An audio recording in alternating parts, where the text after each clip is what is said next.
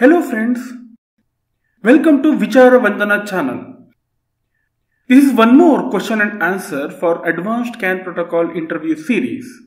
Each video contains one scenario based interview question and a detailed answer. So without wasting any more time, let us directly see the question. Imagine there is a CAN network and there is only single node in it. Maybe other nodes are in bus off or disconnected, etc. But you have only one proper node connected to the network. So what happens in this scenario? Please walk through it.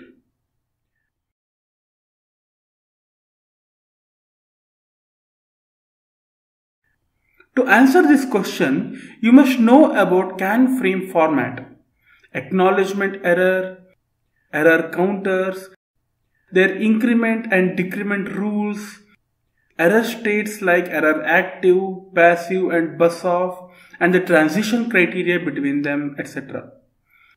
If you are not clear or unaware of CAN protocol concepts, then you can master CAN and CAN-FT protocol from scratch from a Udemy course whose link and discount coupon codes are given in the description of this video.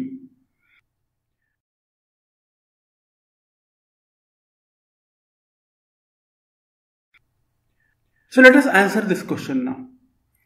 Some new people might say that the communication won't happen in the network as only one single node is there. They're partially correct. Since single node is there, at least the RX part of the communication doesn't happen with the ECU as there is no one else to send the frames on the bus. There is no possibility of arbitration as there is no competing node.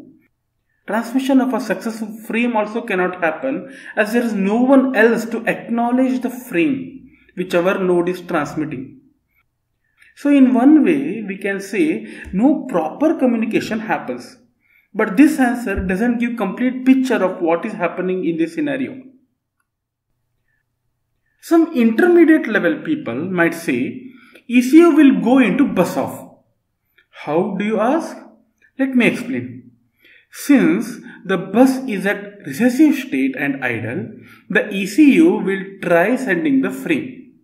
All the fields from starter frame till checksum delimiter will be transmitted, but during acknowledgement slot, the ECU wouldn't receive any acknowledgement as there are no other nodes in the CAN network. This will be acknowledgement error.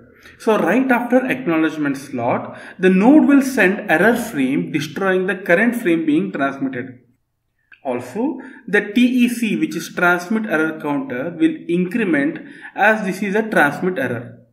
Once the error frame is over, the ECU will retry to transmit the same frame once more and again not get the acknowledgement and again sends the error frame and retries the retransmission. This cycle happens again and again and again, and the transmit error counter value keeps on raising. So the ECU first becomes error passive state, and then once the TEC crosses 255U, it enters a bus off and stops the transmission also altogether. This seems very logical and right answer, but let's think about it. When you have tried to test a ECU, you connect the ECU with a canalizer or canoe tool and power on. Before you start the canalizer software, it is like in the CAN network only ECU is present. So the scenario which is mentioned here is not so hypothetical completely. When you test the ECU, you might encounter this scenario every day. But still, you don't see ECU going into bus off, right?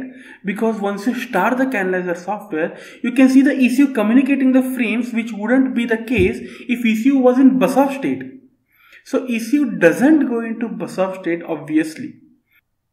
Then the answer given above is wrong. So what is the right answer? You can answer this question properly only if you have expertise in TEC increment decrement rules and its exceptions.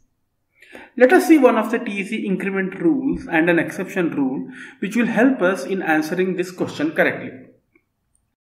TEC, which is transmit error counter, will be incremented by 8 when transmitter node sends an error flag. And the exception 1 for this rule is the TX node is error passive and detects an acknowledgement error and doesn't detect a dominant bit while sending passive error flag, which is bit error, then the TEC will remain unchanged. That is, it will either not increment nor does it decrement. Okay, so obviously, as per this rule, the ECU keeps on encountering acknowledgement error and the TEC will increment each time not by 1 but by 8. That is, TEC from 0 will become 8 and then 16 and then 24, etc. Well, you know the table of 8, right? So we can continue like that. Then after a moment, as this keeps on happening, TEC will reach 128 and that's when ECU will become error passive. Now, the exception we mentioned above was not applicable to the TX node, which was error active. So till now, we did not apply this exception. But now, since our ECU is in error passive state, let us see if the exception has any role to play. Let me read the exception rule once more. The transmitter node, if in error passive, which is true in our case right now, and detects an acknowledgement error, which is also true in our case, doesn't detect a dominant bit while sending a passive error flag, then transmitter error counter remains unchanged. Now, this exception has 3 points or 3 criteria. In our case, we already know now that our transmitter is in error passive state. So that's satisfied. And detecting the acknowledgement error part, that's also qualified and satisfied, as you are finding the acknowledgement error as you have not got any acknowledgement in the acknowledgement slot. So it's satisfied. Second point is also satisfied. And the last part, which says it doesn't detect a dominant bit while sending passive error flag. We have to understand this point. If the last point or last criteria also is satisfied, then it means that this exception is applied, hence the TEC will remain unchanged. That is, the TEC will be stuck at 128 only and ECU will be in error passive state only and not move to bus off state. So this is my favorite part of the exception here because it differentiates between the existence of a receiver node and absence of a receiver node by help of this third criteria of the exception.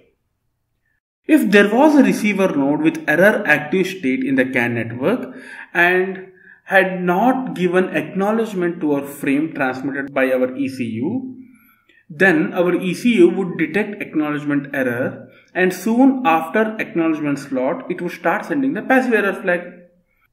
At the same time, the receiver node would have CRC error and send the error flag as well, as it detected the CRC error, and that is why it did not give the acknowledgement in the first place.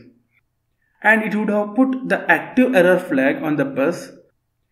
Only difference is it would start sending after the acknowledgement delimiter bit, which would have overwritten the second bit of our passive error flag from our ECU on the CAN bus. So, our ECU, which also monitors the CAN bus, would detect a dominant bit while sending its passive error flag. So, detecting a dominant bit during the passive error flag of acknowledgement error confirms the existence of a receiver node on the CAN network. On the other hand, if we do not detect any dominant bit during our passive error flag, that means either there is no receiver node on the network or there are some nodes but all are error passive state and hence not so reliable. And hence it doesn't make sense that we take this acknowledgement error seriously and increment TEC. Right? So coming back to our case here, since our ECU is the only node in the entire CAN network, we don't detect any dominant bit during our passive error flag, and hence the third criteria of the exception is also satisfied. And this exception rule is satisfied and hence the TEC remains unchanged. That is, TEC remains at 128 which is barely error passive state.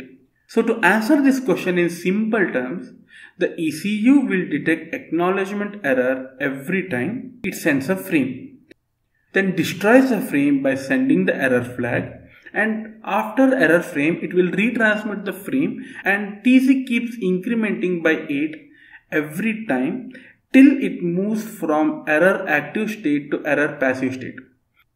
Once TC becomes 128 and ECU becomes error passive, it remains error passive and TEC remains at 128. Retransmission is being tried and passive error flags are being sent and acknowledgement error are being detected continuously, but the TEC won't increment. Well, to go further, once another node becomes active, let's say in our case which I explained, the canalizer is made on, right? Then for the first time when the acknowledgement is got for the transmit frame, the TEC would decrement and immediately our ECU would become error active again. But that discussion is out of the scope of this question, and so we will not go into it, and we can discuss this in future videos. I hope you found this question and answer enjoyable and informative. If you did not understand some concept of CAN protocol I explained here, then please enroll to my CAN and CANFD Udemy course, whose details and discount coupon etc. are given in the description of this video. You shall also get a certification upon completion of my course. Please like this video if you enjoyed it and comment your feedback and questions and thoughts. And for more videos like this, please subscribe to my channel. Have a nice day and bye. Happy learning.